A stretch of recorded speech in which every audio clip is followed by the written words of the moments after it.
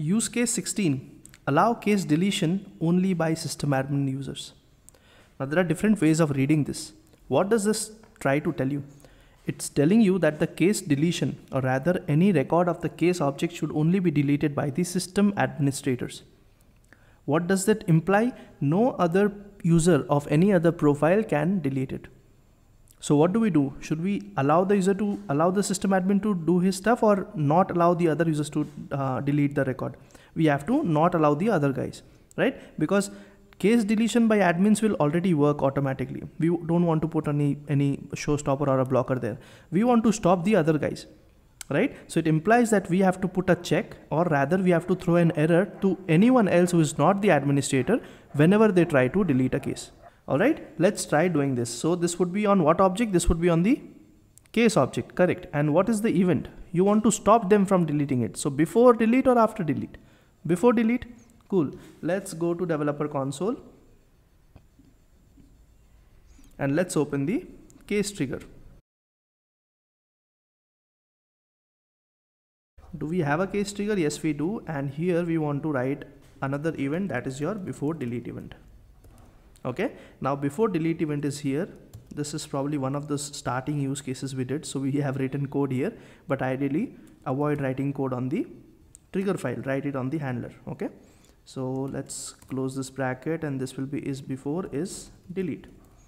Let's say save, and I'll just say case trigger handler dot handle before delete. What do I pass? This is the delete event. What do we have available? We have trigger.old. I hope the previous examples have helped you decide that. This should throw me an error. Case trigger it should not be here. It should be case trigger handler. Save, even this should throw me an error. I don't have the handler file. Yes. Now I'll just copy this and I'll say create a new Apex class for me. And here I'll just add my method. Public static void handle before delete. It's accepting list of case records which are old. Save. Okay, let's go ahead and save this now. Cool, no errors, right? Now let's start iterating over the records that we have. So for each case record that we have in the old records, we want to check which profile is currently logged in, who has reached this particular context, right? So understand this. Whenever you run something, you are running it on the user context. You are logged in as a user, and when you try to delete things, the system captures your context, and that context can be made available here. You can check who is currently logged in. You can check what is the name of the person, what is the profile of the person. You can do those kind of things. There's a specific class for that, and that class is the user info class. Okay. So before going any further, I think we can stop the user somewhere here. So instead of writing the for loop, I can simply check. I have the user info class, and if you see, when I hit the dot operator, I get all the information. Now here, if you notice, what do we have to understand? Whether the user is a system admin or not, right? And system admin is nothing but the profile name. Okay, so can I check the profile by using this get profile ID? What will this method do? This method will return me the this method will return me the profile ID, the record ID of the profile that the current user logged in has, right? If I quickly query select ID comma name from profile, okay, what does this return? This returns all the list of profile names with their IDs. So this method right here, get profile ID from the user info class, will give me the profile of the person who's currently logged in. I mean the ID, this ID right here, this is the unique record ID. Right? And what we want to do is we want to know what is the record ID of the system administrator. And then we can say if the currently logged in user's profile ID does not matches the system admin's ID, we can say it's someone else, and we'll just say don't delete it. You're not allowed to delete it. Okay. Now, first of all, let me store this ID.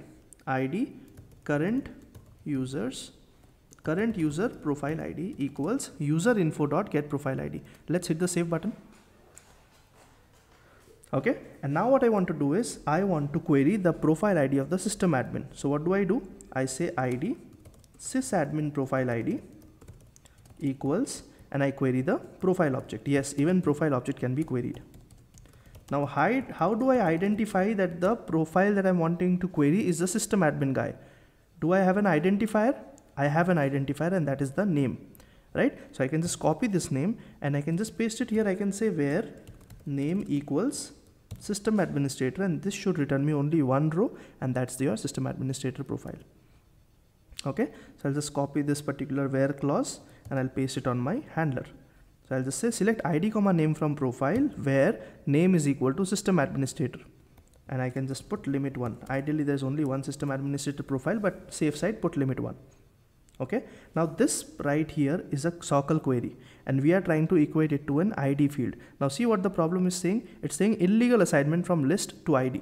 So all your SOQLs are bulkified, right? They'll return a list of records, right? So in order for you to be able to fetch the ID from here, you can use the dot operator in the end and you can say ID and say save. And this is true only when you have only one record in your SOQL query. If you have any chance that there will be multiple, this thing will not work. Okay, this will fail drastically. Take a look again. What did I do in the very first line? I got the current user's profile ID. Okay, let's say I am the, what profiles do I have here? Let's see.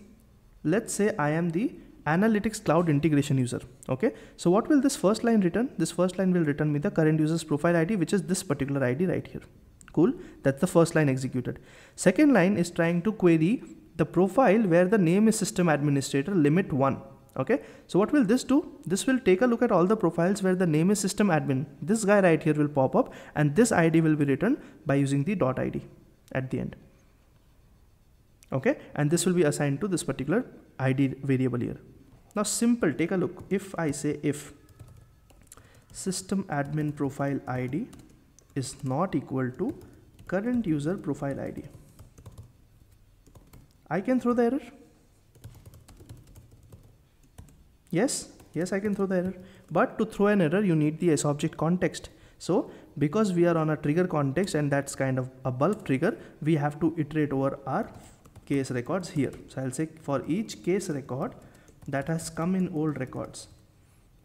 Okay, I'll just say if the current logged in user's ID is not equal to system admin ID, which means this guy is not the system administrator, I'm not letting this guy delete the record. So I'll say case rec dot add error, you don't have the rights, go away. Okay, I'll just say save. Looks good.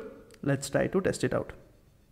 So I'll go to cases, let's go to case object and let's try to delete a record. Okay, who am I logged in as? I'm logged in as a system administrator. And if I click on the delete button, it should not let me, it should not throw me the error. It should let me delete it. Let's see. See, it got deleted. All right. Now let's do something. Let's log in as some other guy. So I'll go ahead and try to log in as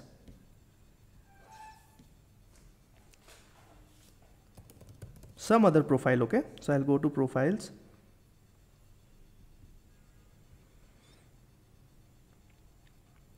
Let's open the custom sales profile, I believe. And do we have case access on the custom sales profile? Let's see. Cases. Yeah, we have read, create, edit access. Delete access is missing. So let's go ahead and try to give it the delete access either by creating a clone or let's just edit this here. Let's see if it lets us edit it. So cases. Okay. Can I give the delete permission? Yeah. So you see, I'm giving the delete permission, okay, on the profile level, which means they should be allowed, but I'll be stopping them from the trigger level. Okay. Let's try to see.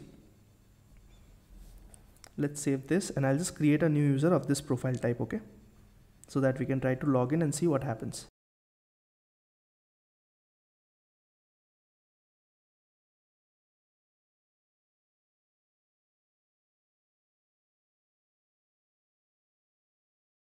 Alright, this got saved and I want to log in as this guy now, right? So before I don't want to log in by username and password, so I'll just say login access policies and I'll just say admin can log in as any user. Okay, so this will let the administrator log in as any user in the system. Let's go to users and now I'll just log into this guy by using this login button. Let's do this. So I'll say login. And now this is logged in as Himanshu MAH, right? The custom sales guy. Now if I go to cases and if I open all the open cases and I try to delete this record and I say okay. So you see this is saying you don't have the rights, go away. This is in custom. I mean this is in classic, right? So you get the error like this. If you were in lightning, you would get the error similar to how you get a toast message. So you see, there was a validation error while saving your records and there was a custom validation error encountered. The first one that we encountered was you don't have the rights, go away. That's our trigger error that's popping up. Cool. So that was use case 16. We were successfully able to check if the current user's logged in profile is not equal to system admin profile. We did not allow the user to delete the record. Okay. And what specially did we use? We used the user info class. The user info class is very powerful. It gives you the information about which user is currently logged in, whether their session is active, what is the name of the user, the first name, the last name, what is their local information, what is their org ID currently they're in.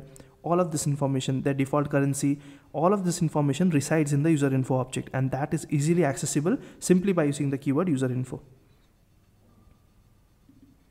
Okay, if you wanted to check the name of the person who's logged in, you could just say userinfo.get first name, get last name. Those things are available. So if I just simply type userinfo dot, you see all of this stuff is available. Org ID, profile ID, name, locale, theme, user ID, role, everything is available. Okay, so if there's a requirement where you need to check if the role matches or not, if the currency matches or not, you can always do this by using the user info class. Cool. So not just triggers, we are also learning about Salesforce. Right? All right. That was use case 16. I'll see you in the next one.